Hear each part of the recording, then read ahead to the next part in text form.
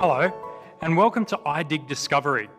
My name is Dr. Scott Hocknull, and I'm the Senior Curator of Geosciences and a vertebrate paleontologist here at the Queensland Museum. But you can call me Dr. Scott. And what does that title even mean? Well, it means that I'm a scientist who studies fossils of ancient prehistoric creatures. It's actually something that I was doing since I was 12 years old. My science requires me to go out into the field, discover unique and rare fossils, and then apply scientific techniques to identify the prehistoric animals that we've found. Imagine using science to figure out what life was like long ago, to determine what an extinct animal even looked like, when it lived, and where it lived. We can learn all of this information from the fossilised bones by following our curiosity and using the scientific inquiry process. Like every scientist, Dr. Scott uses a set of skills to help him answer his big questions. Dr. Scott plans and conducts excavations. He makes predictions and asks questions about the fossils he has found. He conducts further scientific investigations back in the lab to analyse and evaluate his findings, and then communicate his findings to the world.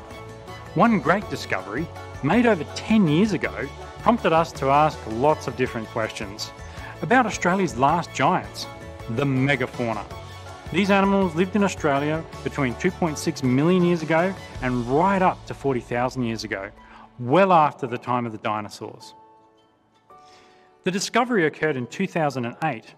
First Nations people, the Barada Barna, were conducting a cultural heritage survey for BHP at South Walker Creek Mine, which is west of Mackay. During the survey, the team discovered fossilised bones eroding from the creek bank.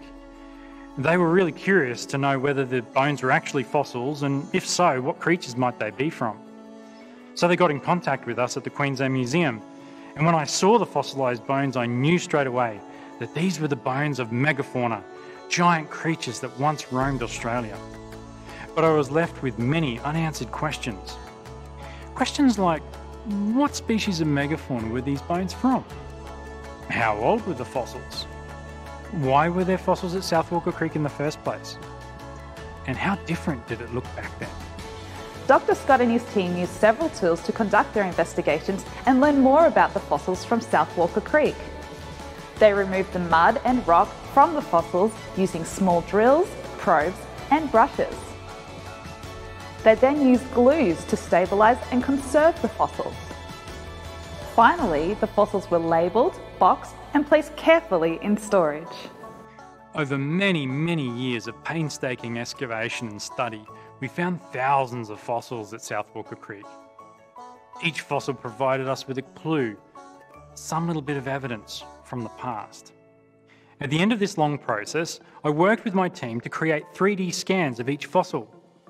I can then use these 3D scans to compare the fossils against fossils from all over the world. It helped me identify what sort of animals these fossils came from. We even took samples from around the bones and the bones themselves to figure out how old these fossils were. And we even found fossilised leaves, seeds, and little tiny insects that told us what the environment was like. All of this information helped me determine what megafauna lived at South Walker Creek and how long ago. And get this, we found fossils of 16 species of megafauna. There were 6 mega predators. The world's tallest, biggest kangaroo, a 300-kilo wombat, and the world's largest marsupial, Diprotodon. And all of these animals lived at South Walker Creek 40,000 years ago. And those tiny little fossils, what did they tell us? That the environment was like a billabong today, just without the giants. At the end of this inquiry process, we wrote and published a scientific paper. This paper contains the findings of our research. But before we can publish, other scientists not involved in the research need to review our work and ask questions about how we came to our conclusions. Sometimes, some scientists don't agree with our conclusions or observations, so we may need to reconsider all of the evidence again and make edits to our scientific conclusions. It's a really exciting moment when our research is ready to be published and we can tell the world of our amazing discoveries. We also share our findings with the public. We give interviews on TV and radio, deliver presentations at festivals such as Unearthed, and include our findings in Queensland Museum Network exhibitions such as Lost Creatures. Now it's time for you to be a scientist too. I started when I was 12 years old by following the inquiry process. There is so much yet to be discovered and so many new questions you can ask and answer. You have an important part to play in the world of science and the ability to contribute to scientific understanding. We're inviting you to do this in the iDig Discovery Challenge.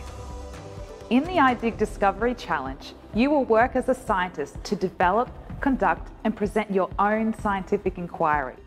What are you curious about? What will you investigate? How will you share your discoveries? Here are some ideas for you. You could explore something in your local area. You could explore various objects in a Queensland Museum Loans kit.